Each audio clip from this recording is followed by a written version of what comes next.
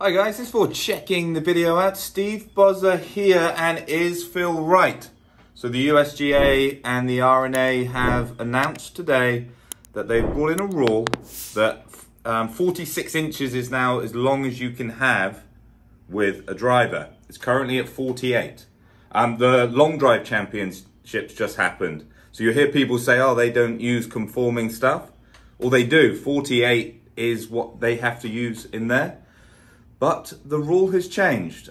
They've made it a local rule. So if you're watching this at home and you have a club that is over 46 and under 48, unless your club actually brings in that local rule, and a good example of a local rule would be stones in the bunker. So your course decides if you can remove the stones or not, and that's how this rule will be. PGA Tour are going to be enforcing the rule. Phil, a little upset. This really does affect me because I am using a 47.5-inch driver. Puts me in a bit of a bind because when I'm playing on YouTube, there are no rules on YouTube. And if I'm playing with members and playing with friends locally, that doesn't matter. But if I want to do open qualifying, it's a USGA event, so I can only assume that rule will be enforced. So I'm gonna have to go back to a 46-inch driver. Do I agree? And now here's the problem. And it's a big problem because I agree with Phil, but for the reasons why Phil wants to use it, I also agree with the USGA and the R&A. So the reason I agree with Phil, and this is what I've gone through, it's a skill. It's hard to swing a long club.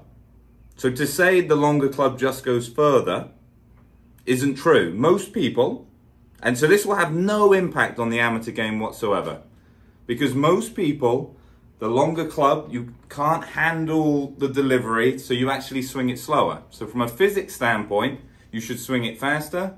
From an actual coming down to the nitty gritty, you can't find the ball, you swing it slower or you miss the face, so the ball comes off slower. So amateur game, not an issue at all. But it takes two things. It takes skill from the performer.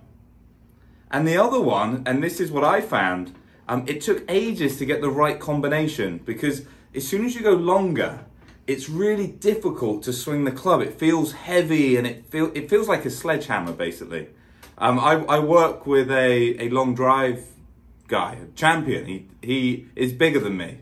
He's strong. I can't swing his equipment. It feels like a sledgehammer. I spent a lot of time. I've got a special shaft. I went lighter so to offset that it was longer. I've changed the back weights in my driver. So, you know, I went to a lot of effort to make it work. And it does work. I can swing that club at 120 miles an hour. I cannot do that with a 46. So that's where the USGA are right. Because I think this is their argument, is if the pros are skillful and they learn how to do that, we're going to see another jump in distance. And I think that's what they're trying to stop. Do I think they've made this decision scientifically? No. I think Bryson mentioned he might use a 48, and that's what started all of this. So I don't really like how they got to this position.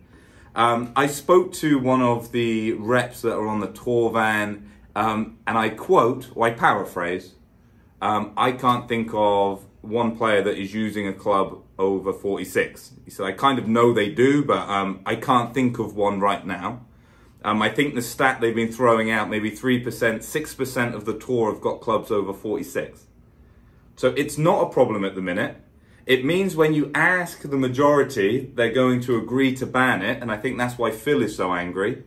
Because he's like, hang on, if I'm the only one in the room using it, and then 9 of my playing partners, or let's say there's 10 people, 9 of the guys that I play against say, yeah, ban it, that would upset me. But forward thinking, you go, well, yeah, maybe.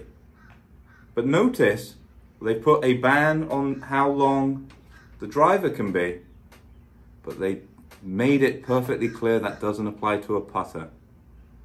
Wonder why that is.